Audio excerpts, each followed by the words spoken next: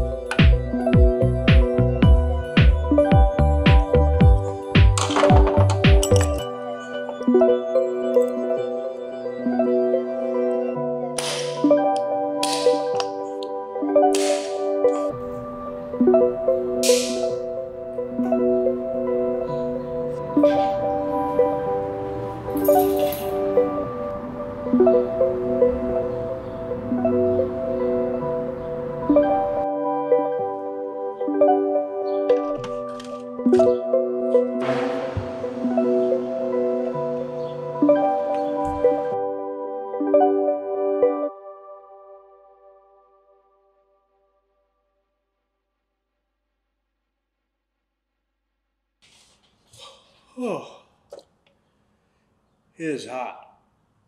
I have to keep the windows closed if I want to talk to you and have you hear me.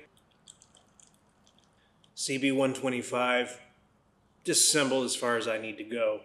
So you might be wondering, why did I remove the generator if I'm just painting this thing?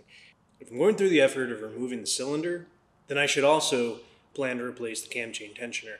And to do that, I got to remove the generator. Overall, this motor looks super healthy. No real scoring or anything on the side of the piston. The inside of the cylinder looks good, so I'm just going to clean it up, paint it, put it back together with new gaskets. You probably saw me drop the cam chain in there. Not a big deal when you're going as far as I am, but if you were only replacing the head gasket, you'd want to be sure to make sure that does not fall down. Alright, I got a lot of cleaning ahead of me, so I'll let you go. Thanks for watching, thank you for subscribing, and I'll see you guys around.